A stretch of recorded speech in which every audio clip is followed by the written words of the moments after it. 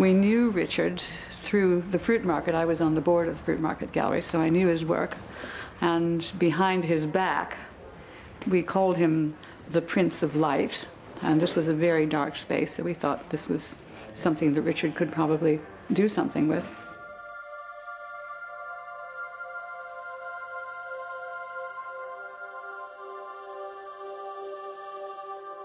Of course, all the Nouveau Georgian neighbors were up in arms, but the planning department thought it was wonderful because it was Richard Murphy and they had no problem with it. So it went ahead.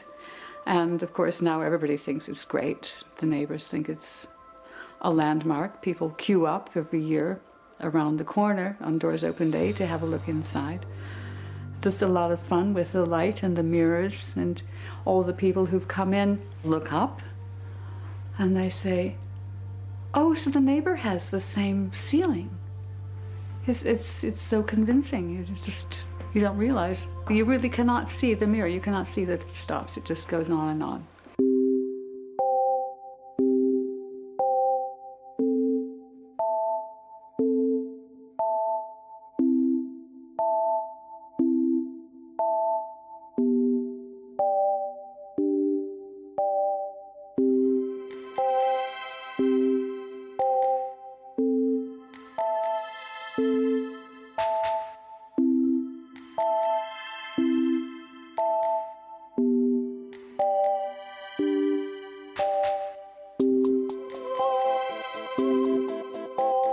It's very difficult for some people to see in their mind's eye what it's going to look like when it's finished. You talk about glass bricks, they say no, because you say glass bricks, they think of a dentist office. So they don't see this as an architectural feature. But there it is, and it's wonderful, especially at night when you have the red wall shining through. It gives a glow. It's a fantastic gem of a little box.